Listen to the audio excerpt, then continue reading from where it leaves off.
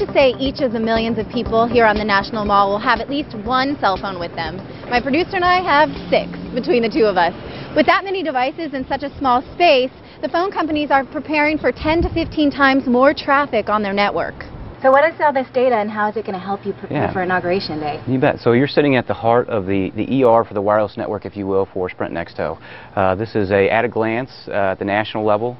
You know, we're very color code centric, right? You know, red is bad, yellow is major, green is good, right? So this is a very at a glance national view. More specifically in this area is an actual view from the switch out to the cell site where we can actually manipulate remotely and do some triage and restoration to the actual cell sites, right? And we can manipulate this view in any way we see fit. Okay, tell me a little bit more about the concentration in the D.C. area for inauguration. Sure. So we're what you call a national control center, so we're kind of a view into everything. We also have some folks on the ground. We have remote war locations, as we call them, war rooms, where additional resources are on standby to kind of be extra eyes, just to make sure that the fine-tuning and preparation we've done over the last week has really put us ahead of competition and setting us up for success no matter what we're presented with throughout the activity. So what can users expect? Reliable data, but just slower? I would anticipate as the crowd gets larger, you may have experience some slower data speeds. Yes. And then with your calls, you may have some delay in the call going through. You can retry your call, and along with text messages, if you do experience a delay, retry your text message. We queue those up, and they will be delivered. When you use your phone on Capitol Hill, the call will be routed through one of these mobile cellular towers that's attached to the satellite truck that we're sitting on right now.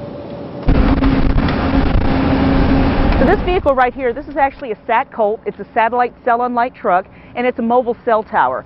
So it's on an F650 chassis. We can drive it anywhere that it needs to go. Has a generator, it's fully self-contained, and also satellite redundancy. So what we're able to do is we're able to bring this type of vehicle in, park it, push a couple of buttons. The tower will raise to about 65 feet, the dish will turn around, and then we can actually bring it on air as an actual cell site.